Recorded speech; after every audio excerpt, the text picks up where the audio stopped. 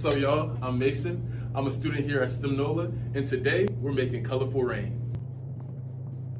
For the materials, you'll need a popsicle stick, some vegetable oil, some water, 2 cups, and some food coloring. So first, I'm gonna pour some vegetable oil into a cup.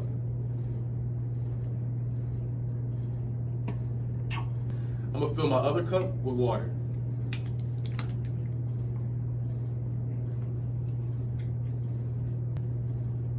Now I'm gonna mix this food coloring and the vegetable oil.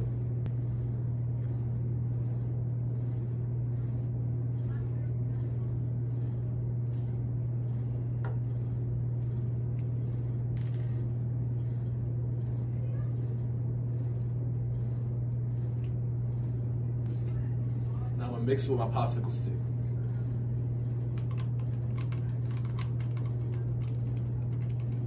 For the last step, you want to pour your mixture into the water.